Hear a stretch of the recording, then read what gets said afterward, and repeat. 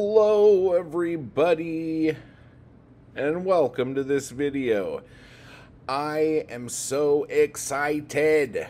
Can you tell by the way I shake my hand? Get excited with me. Let's do the handshakes. I've already had a few emails come in asking what exactly the free writing workshop next week is going to be.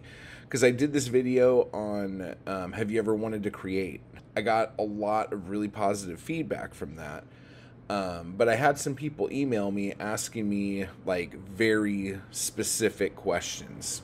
And so what I wanted to do here is talk to you exactly about what the free course, the free workshop, Monday through Friday of next week, is going to entail, just so you have an idea of what to expect. First off, a lot of the things we're going to be talking about, again, is getting to know you. Not me getting to know you, but you getting to know you. That is probably the most important thing, whether you're writing poetry, whether you're writing screenplays, whether you're writing flash fiction, whether you're writing short stories or novels. You have to know yourself inside and out so you can express how a character feels with like internal conflict and how they react to external conflict. When you are writing poetry, you have to be able to use your similes and metaphors to convey emotion and things of this nature, but it's hard to do that if you don't know how to do that to yourself, like if you don't know inside you. So one of the first things we're going to be kind of going over is the idea of talent and how a lot of society puts this weird like importance on talent and education, whereas every single person in the world, okay, no matter who you are, have some sort of feelings, have some sort of connection to their inner self, and has a way to take that and see the world through their eyes and have it shaped in how they feel about everything.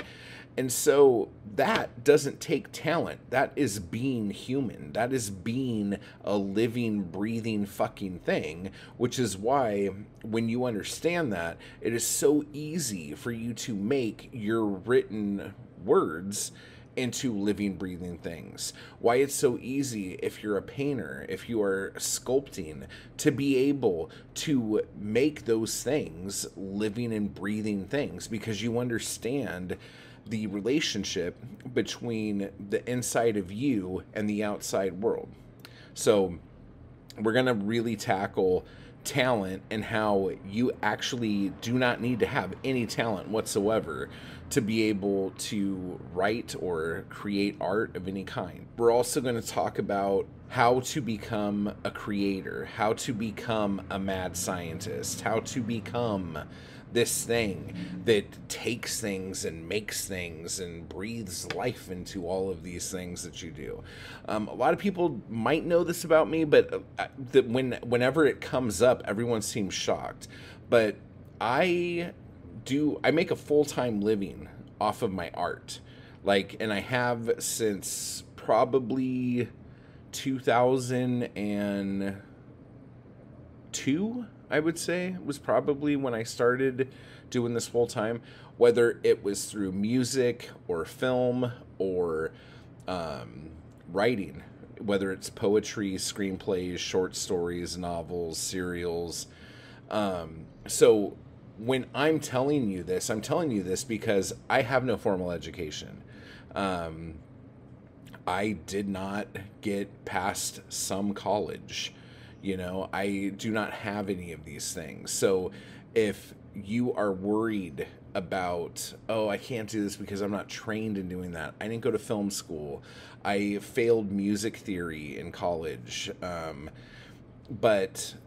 And I do not have an English degree of any kind, but I make a living writing. I make a living creating. I make a living making art.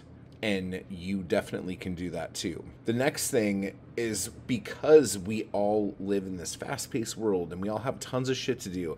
Some of us have families. Some of us have jobs that are just so fucking unforgiving that it's nearly impossible. And some of us live in big fucking cities where the cost of living is so fucking high that you fucking work to pay rent to live. Like, you don't just like live, you know?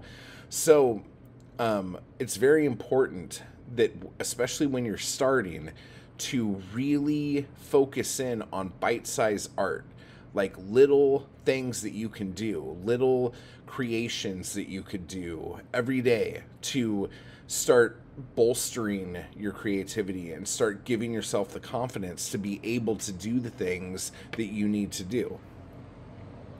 And then probably the most asked question that I have ever had, no matter if I'm making movies, if I'm making music, if I'm writing books, if I'm writing poetry, if I'm working with actors, anything like this.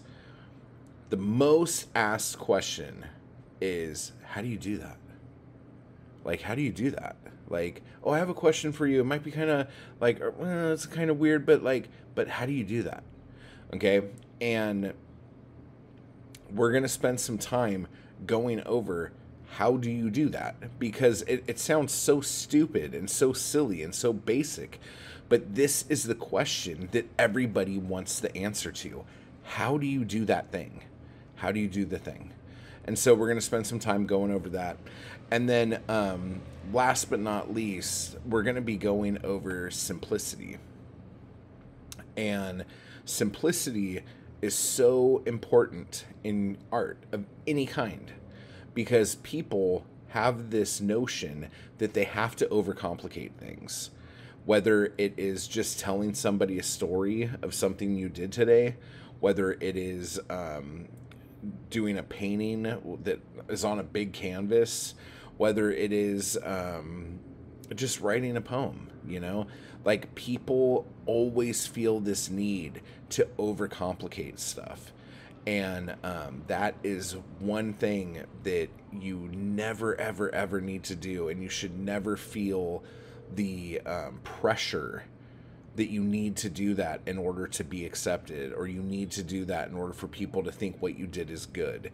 And that's usually the thing that keeps coming back when you ask somebody why they tried to do something the way they did.